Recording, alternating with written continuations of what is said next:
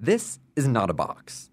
Well, it is, but it's not just a box. This is a fully functional camera with no lenses or electronics. The craziest part? A few weeks ago, I knew nothing about how cameras work. Hello, my name is Trevor, and welcome to Project 5 on my journey to 52 projects by 2025. Cameras have always seemed complicated. So where do you even start if you want to make one? I chose to make a pinhole camera because they are the simplest type of cameras. They're essentially a box with a hole in one end. When light passes through the tiny hole, a projection is made. There's a whole Pandora's box to open for why this happens, but we're not going there. In any case, putting photosensitive paper in front of this projection allows the image to be captured. Finally, inside a dark room, the paper is bathed in a developer solution and a stop solution. This reveals the image and stops any further reactions. Now, to actually make one, I did more research. I found these equations to calculate dimensions and brainstormed a few more practical things, like a way for taking the paper in and out of the camera. After sketching a few designs, I landed on this one. And with that, it's time to CAD. A few test prints allow me to see if my dimensions and tolerances are right. They mostly are. With that, I 3D printed the final design. Actually, I modeled a tripod and then printed the final design. Print done. Assembly time. This all clicks together, this tray slides in, the pinhole lens threads on, and the piece of resistance, magnetic lens cover. Mount this on a tripod and beep bop boom, we're done. Okay, so we can't bend it all the way forward. Loading the paper is interesting. It has to be done in complete darkness to prevent the paper from being ruined.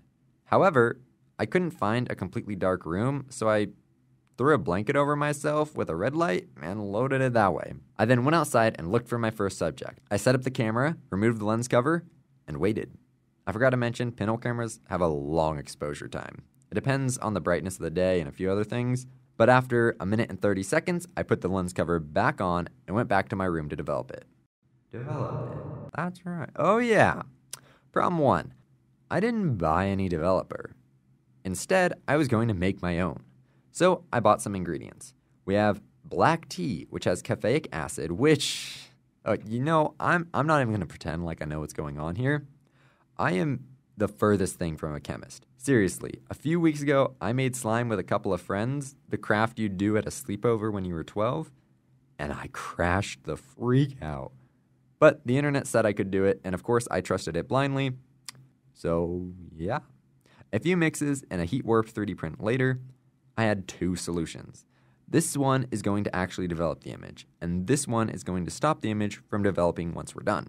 Second problem, I don't have a dark space to develop the picture still. So I put a box over it all and covered it with a blanket. I sat down and tried doing everything by just feeling under the box. Shockingly, an image actually appeared. It is not perfect.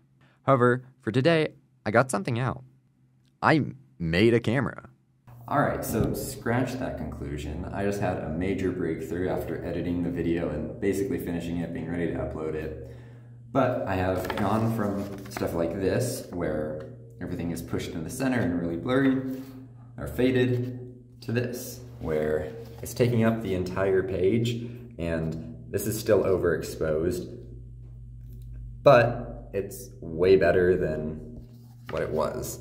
And you also notice it's the colors, you can see it better here, but the colors are inverted. It's only black and white, but the white spots are gonna be really dark, and the dark spots are gonna be really bright. So it's inverted. I'll switch, and you can kind of see better what the image should actually look like.